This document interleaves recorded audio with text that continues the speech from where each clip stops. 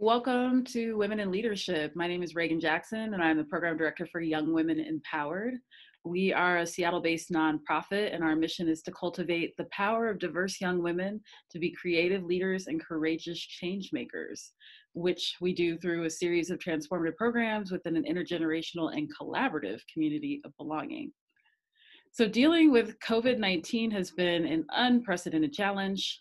So the purpose of this series is to highlight some women in our community who are showing us what leadership can look like in the face of adversity.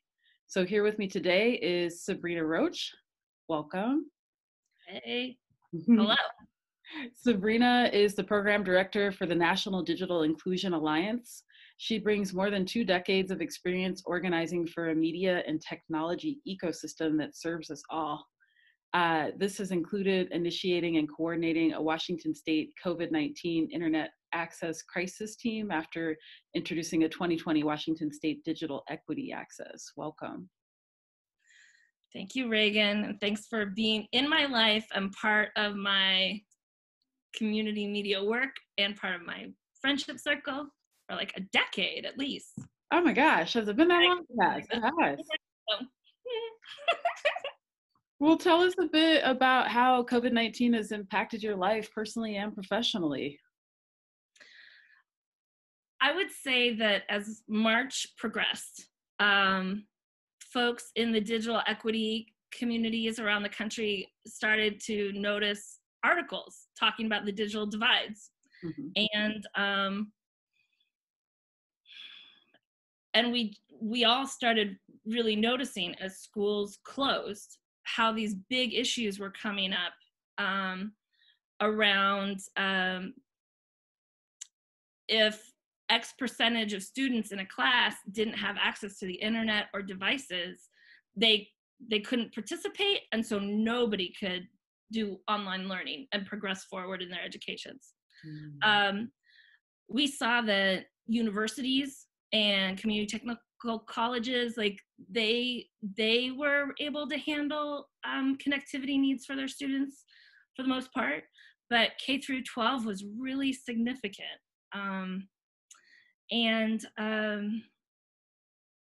It was so hard to see such big gaps in who has access to the internet when they're taken away from the school building.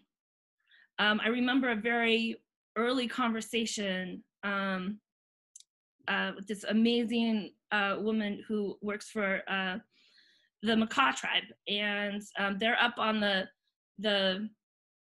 part of Washington State that like tips into the water, into the ocean up here on Nia Bay, and they have tribal-owned fiber internet connections that go only to the tribal office and the school. So when the youth were sent home, like they only had what we call degrading copper, just like copper wires, like really old school internet technology that falls kind of apart. Like that's what a lot of folks had to their homes. So that's all that they have. But in talking with this staff member, like she was talking about like how for months she's been researching how to build a Wi-Fi mesh network on top of the tribal fiber. And that would then be kind of like a field of dandelions that have gone to seed. You could just imagine that puffiness everywhere. So like a Wi-Fi cloud around the houses. Mm-hmm.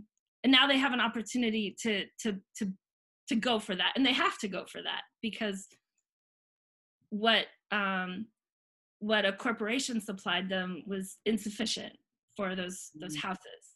And so I'm seeing these pockets of people around the country who they know what to do. They know what their communities need. And now there's more political will and more funding being freed up to get that done. And it's just pretty wild to see these different opportunities for folks to step into their leadership and to meet each other and help each other get these things done. people are really open to collaborating. That gives me a lot of hope. That's amazing. And So interesting though too to think about like how communities are framing what their needs are during this time. Well, what do you feel like you've been able to accomplish so far, and what are your goals around systemic change during this time? it's a time to really work with folks across differences. I feel strongly across differences, um, on some things that serve everyone. I mean, everyone having access to education serves everyone, Hmm. um, and everyone having access to good internet and devices serves everyone, because the more people can participate in the political process and the economy, all these things, and also share joy with each other through entertainment and culture and goodness. Um, so it's a time for me to think very structurally, and some folks like Representative Mia Gregerson have invited me into doing this work with her and her staff, and being able to educate me a little bit at a time about kind of the overwhelming structure of the state government. There's so much to that. And I feel like I know city and county governments okay, but like state governments, um, but she's been she has a track record of supporting community folks in doing uh, just grassroots organizing projects, and um,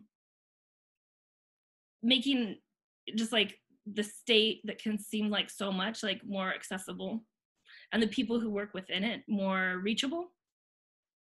Um, so I feel that I'm working to understand things really quickly, Hmm. and working with folks who have access to power to convene conversations, and really Representative Gregerson has helped like just speed up those conversations that I don't think I would have the power maybe to convene just by myself, or it would take um, a lot of rallies or something to get there, have to paint some signs, like go stand some places on some stairs maybe.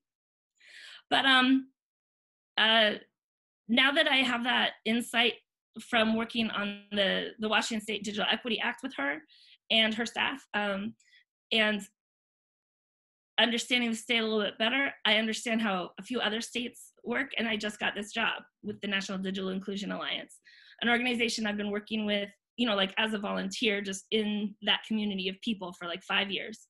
But that means that I have trusted relationships that I can bring to the table, and it means that I'm a little bit more comfortable in my analysis.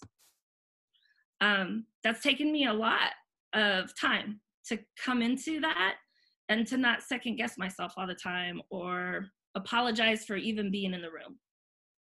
Wow. Um, so that's a little bit of an answer there.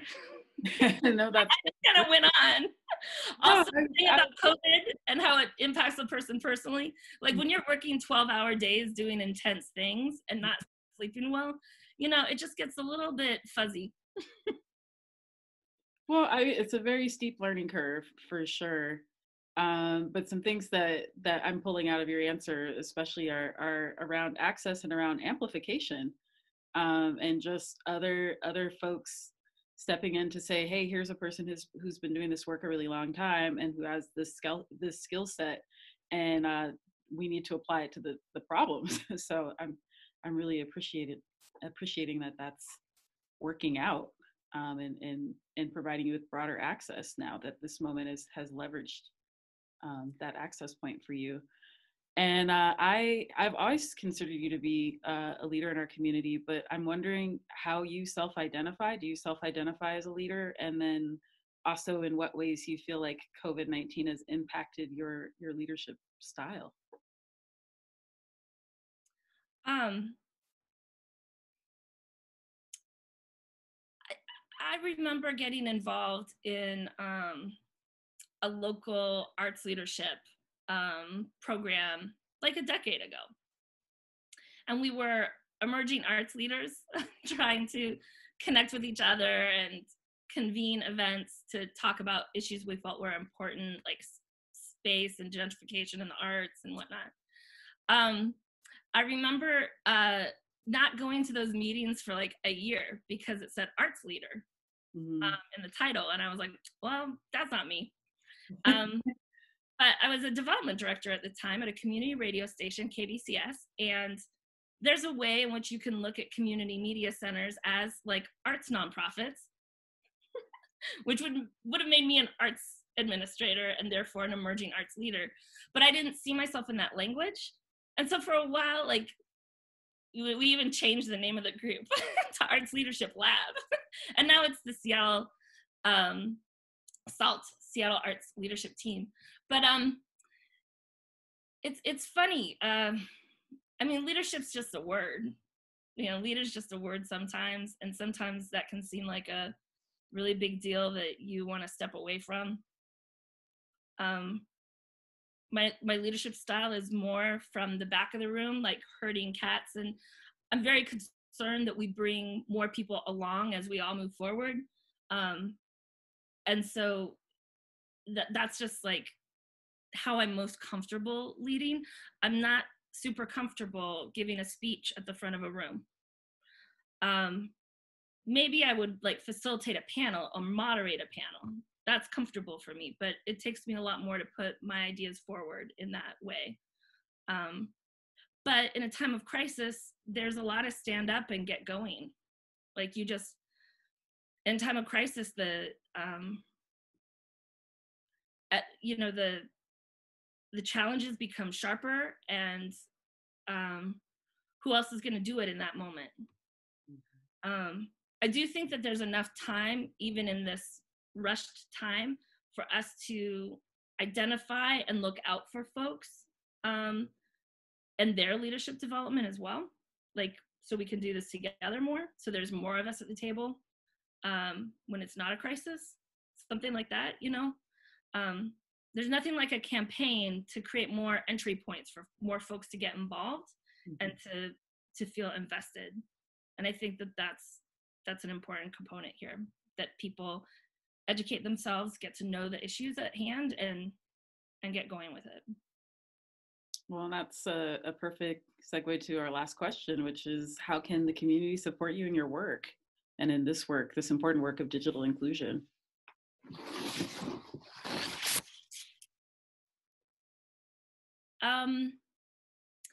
I think that there's something to raising awareness just about these dynamics and giving them language and talking about the things that are working, because there's certainly a lot of stories about gaps of, you know, digital divide gaps. And right now those stories are like, there are only X thousand of like laptops available or hotspot devices around the country. And this school district and that school district and these big cities and these big companies have made these big donations of computers to get youth computers. But when those devices have run out around the country, I would say in maybe the next month and a half, what kind of work can we all do to find more devices, places, and get them where they need to go? I've noticed that there's a really big absence of like social work support for digital inclusion. So like a case manager who helps folks get online who have just no access to a device and an internet connection or a mobile phone. So as we figure out how to do that around the country, I think we can all do that in informal ways as well, looking out for each other, just like noticing who maybe doesn't have access to the internet, and then being creative about how we get them information and check on them. So I don't have anything super clear yet for you, Well, but that feels clear. around the state, you can look forward to schools and libraries opening up their Wi-Fi access and pointing it at the parking lots, so people can do drive-up Wi-Fi. So that's coming, and getting the word out about that is going to be important. It's interesting the kinds of initiatives that we're all talking about. It's a combination of big things that only the state can do, and then like more complicated things that the state can help with, and then grassroots things that people can do. That's awesome. It's a bunch. Well, thank you so much for talking with us today. Thank you, Reagan.